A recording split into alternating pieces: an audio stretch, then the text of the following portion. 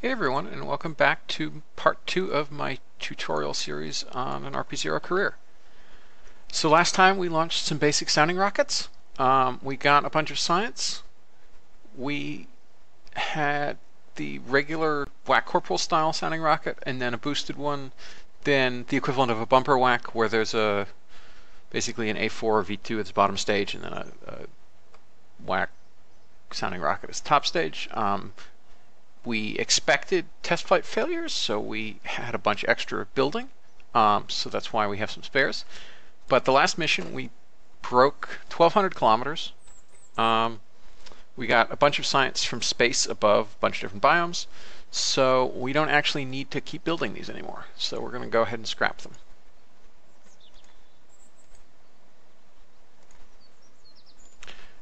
So let's assess where we're standing in terms of research. We've got almost 21 science points. We actually already have this unlocked, but it's taking a while to unlock. It's still like 3/4 of a year to unlock it. So we also have this to be unlocked. So we have almost 21 science points. So we can totally pick up early avionics and early construction.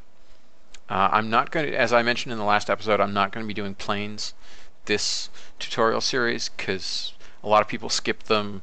They're fiddlish, they take a while. They're a lot of fun. I like doing them, but for a tutorial series, they're a bit, might as well do something else. So instead, let's go ahead and unlock. I think we want early avionics next. Then we want early construction. Now it gets interesting. We're definitely going to want basic avionics, because that will give us our first serious avionics units. It gives us the 2-meter and 3-meter guidance units. And we're also going to want basic orbital rocketry, which has all sorts of important early engines. We're going to want basic solids eventually, but they're really expensive. So yeah, we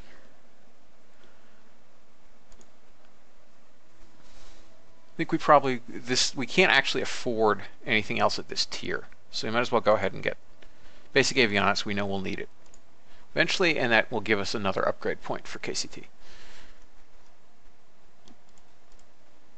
Let's look at upgrades. We should have 2. We have 3. I missed one. Right, we have 3. So we're going to pump that all in science because we're building stuff fast enough.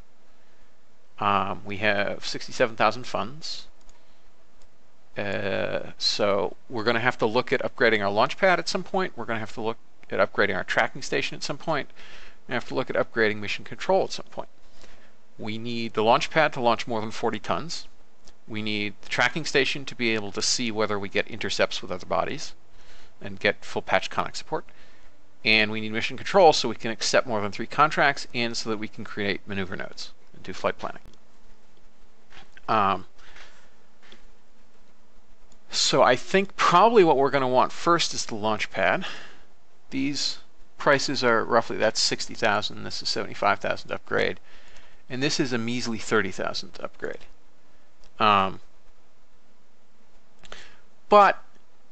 we're probably going to want the launch pad first. Ideally we'd get both of these at the same time, and this.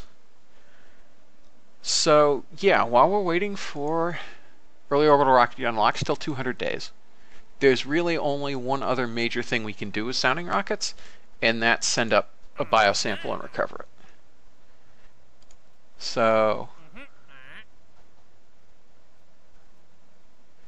yeah, we don't want to get very high with our biosample rocket, so we'll just do it without a contract.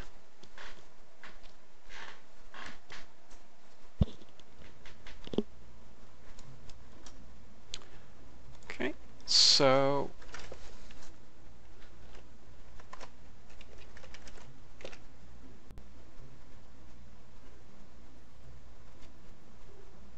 let's see. What are we going to do? I think our best bet is again we'll use the A4 bottom. So let's add something fairly simple, a sounding rocket core, sample capsule, then a pair of these in 90-degree symmetry.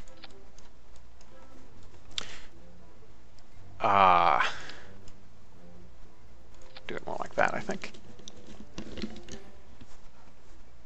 Then we're going to need a parachute because we actually do want to recover this stuff. So I think actually I'm just going to put a couple of these radial rail chutes on. About there. I think we want smaller than that. So this is how you do the sizing on a procedural rail chute. You go to Action Group Editor, you click on the chute, and you get this. So let's make them a little smaller. Let's now apply to all symmetry counterparts. There, that's much less ugly. Move them back out again a bit so they're not clipping as badly. Now let's actually examine what the settings were.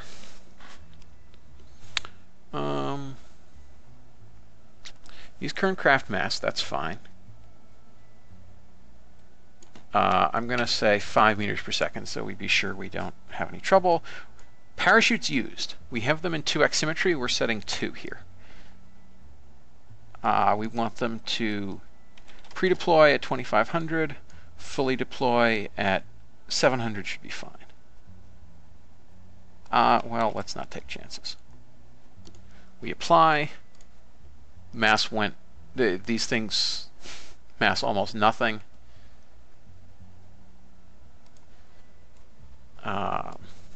Because this is only 118 kilos. You know, I'm actually, that doesn't sound quite right. Where's the, it's really only 2 kilograms parachute? That seems odd to me. Let's claim using wet mass, just in case. Main, want a touchdown speed 2. Yeah, okay. Well, I guess it real chute really thinks that's only going to mass 2 kilos a chute worth of nylon. Okay, so the next thing we want to do, I think, is let's add ourselves a procedural decoupler, and then a bunch of these as retros. We probably don't actually need retros, but you know, might as well.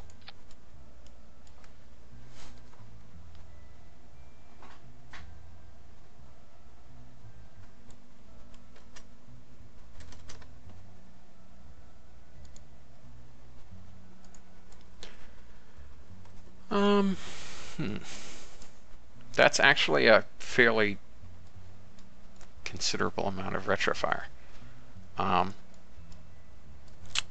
Yep. So finally, let's put a cubic strut here just to space it above a fairing. And let's go ahead and add this fairing.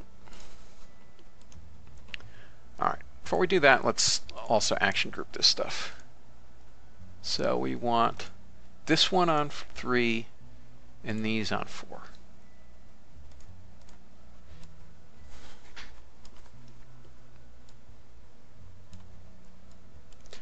Okay, I think we're going to want this at 1 meter. We don't actually need avionics on this thing, so I'm not even going to bother.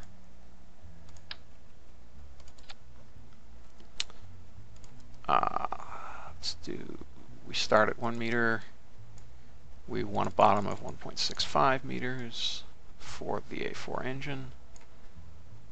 And we want some length.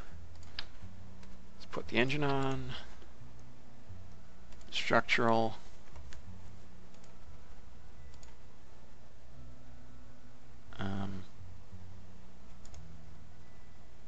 This needs to be in a different stage.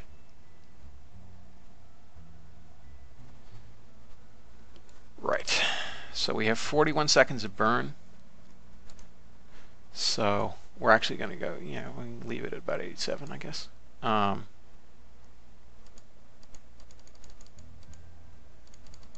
I got one set to minute. Well, let's do minute 10.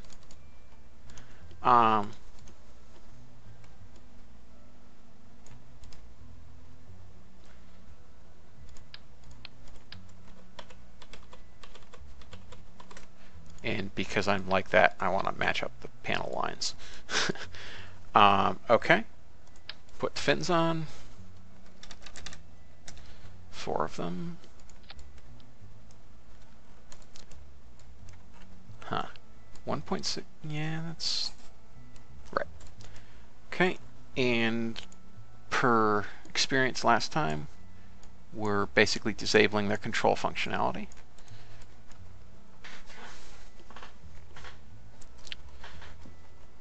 Now the last bit is going to be the payload fairings. Let's try some Koenig fairings. We don't need them to be that high.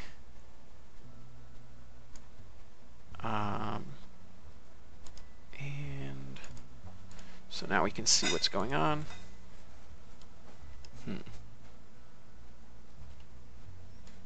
They're poking through. Okay, well, we can make this wider, can't we?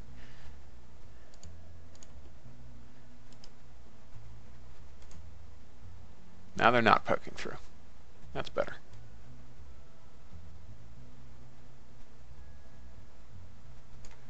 Okay, that will do. I'm fairly sure that this actually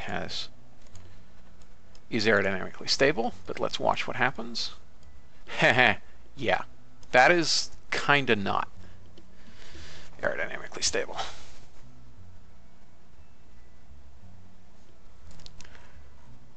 Okay, so yeah, that's kind of the textbook definition of not aerodynamically stable. What do? We put bigger fins on.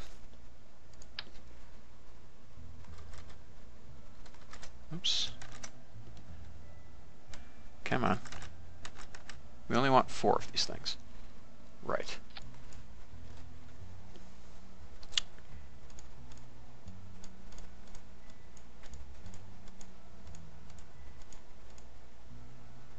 Okay.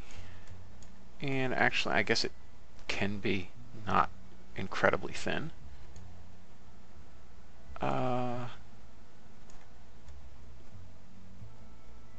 That is acceptable.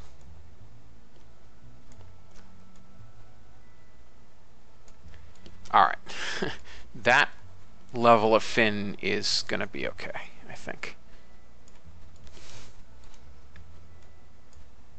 Yes, that's ludicrously aerodynamically stable.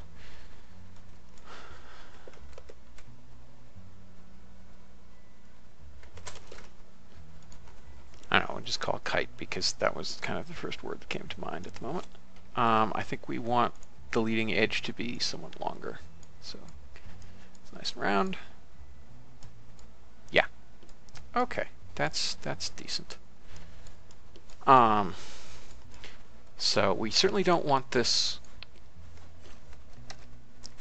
to be launching straight up, so it falls straight down. So let's tilt it slightly. And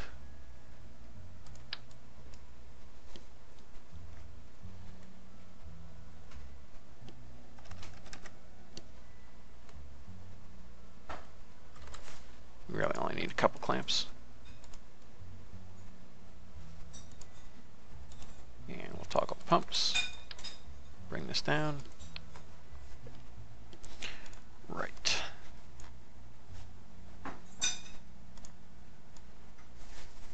Staging sequence. We want main engine, the clamps, the fairings, then we're going to decouple and burn those retros. We're going to decouple that and the chutes.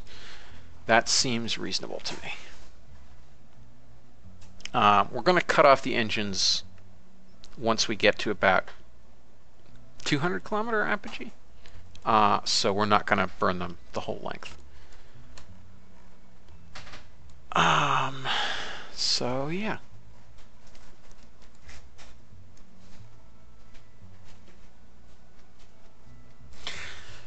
Now, downside, of course, is that we're not going to be pointed exactly retrograde when we fire those retros because we're just going up unguided, aerodynamically stabilized. We will go up. We'll have burnout about here. We'll start describing a course like this coming down, and we'll still be pointed like that. So we'll gain some rightwards velocity. I believe I have cursor turned on, so that should actually come out through the video. But yeah. So we do have 3 biosamples in here, so we can get flying low, flying high, and in space. So yeah, let's go ahead and do this. We're going to build 2 because it's always possible for something to error out, to test flight to kill an engine, or me to make a mistake, or who even knows. These are fairly fast to build because we didn't put any avionics in them. On the other hand, the biosamples are not that cheap. So there's 1. Let's check this again. Medium. No, it's still 340. So we're not going to do that.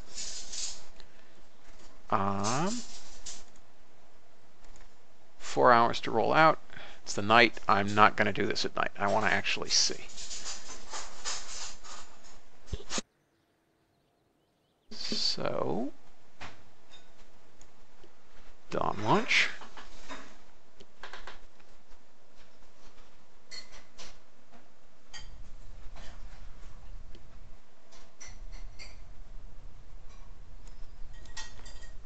Yep, let us hope it is sufficiently aerodynamically stabilized. So we're going to fire the engines, let it get up to full thrust, decouple the clamps, and then hope nothing goes wrong.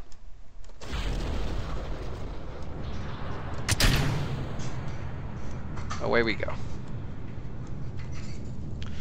Okay, when my apogee gets up to about 180, I'll kill it. And that should probably be about right.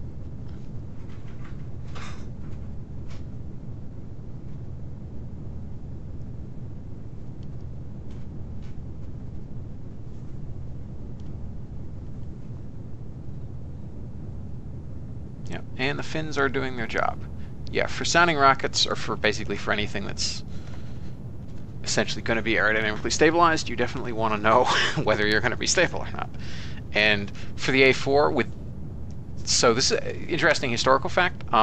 When V2s were launched as sounding rockets, the A4 is, of course, the internal designation for the aggregate 4, and then it was called the V2 in service with us. When they were used as sounding rockets, you actually had to put like a ton of lead ballast up in the nose to keep them stable. Because as you saw, because we only have about 150 kilos in the nose, maybe 200, the engine's heavy enough that when the fuel tank is empty, yeah. Whoops, I was totally not paying attention, and our apogee is 500 kilometers. Well, we'll see if we survive. I also wasn't paying attention because we're already almost in space. So we'll get the flying science on the way down, I think. Got busy talking about how the V2 was a thing.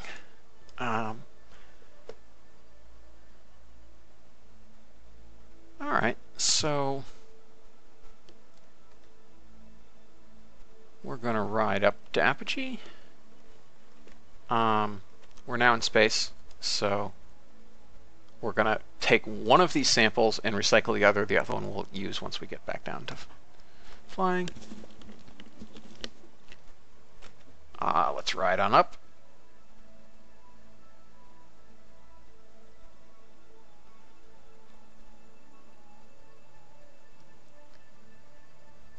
riding down. All right, so at about 100 and, I don't know, 160 kilometers, I'm going to get rid of the fairings. Well, actually, no, we'll do about 200. We'll get rid of the fairings, and then about 160 we'll ignite the retros. Okay, fairings are gone. I trust we still have enough electric charge. Oh yeah, we're fine. All right, 180, 170, 160. Okay, that did impart some spin, which was not awesome, but that's okay. Decouple that. All right, and let's hope we survive the reentry. If not, we do have that backup. Like I said, there's something's probably going to go wrong half the time, so you always build two. And let's arm the chutes, just in case for some reason we lose communication.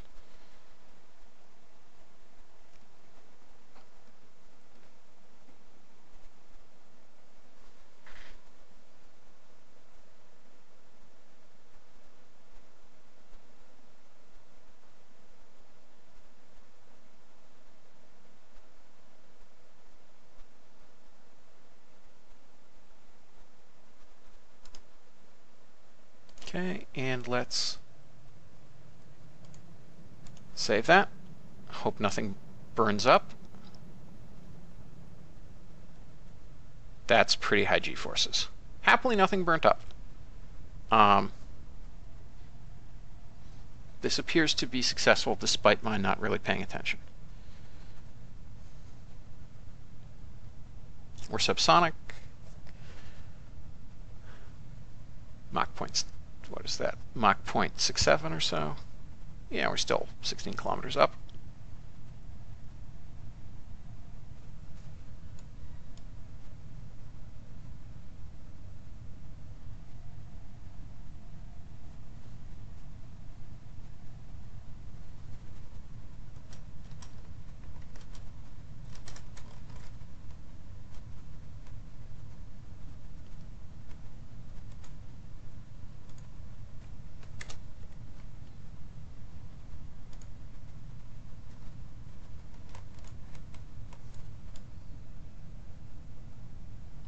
Kilometers.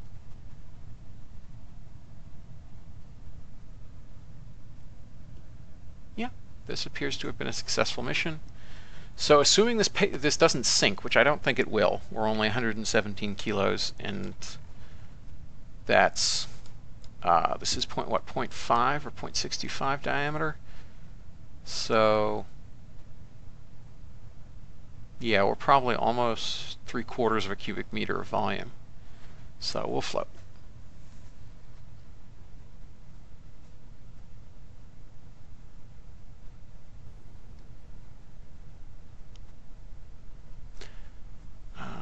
Getting close to parachute opening.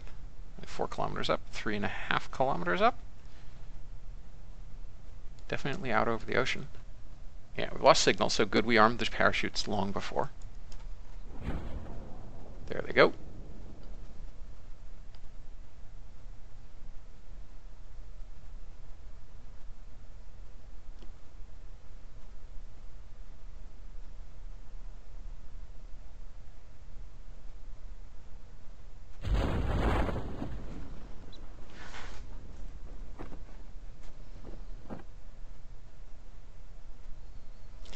And now we wait.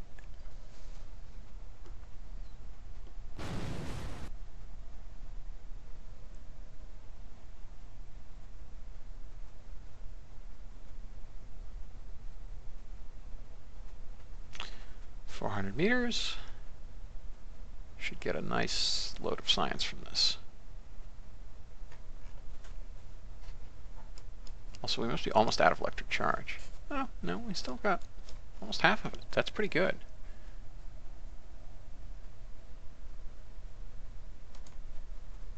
$10 meters and sploosh.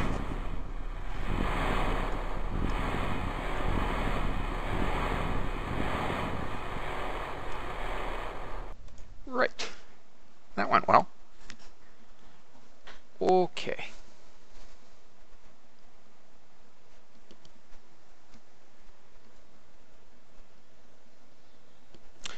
$13.8 science earned. That was nice. And we even got some money back.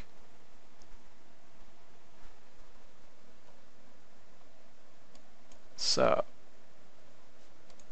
now we can go ahead and unlock that because we know we're going to need it.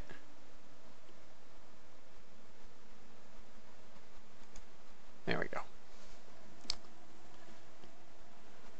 Alright, so that concludes the sounding rockets that we need to launch. So let's, and we can stick one more upgrade there. So, oops.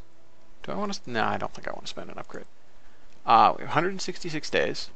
So, because this is tutorial, if I were playing this for real, I would probably continue to launch sounding rockets while waiting for these things to come due, or launch planes or something. But we're just going to go ahead and warp to it.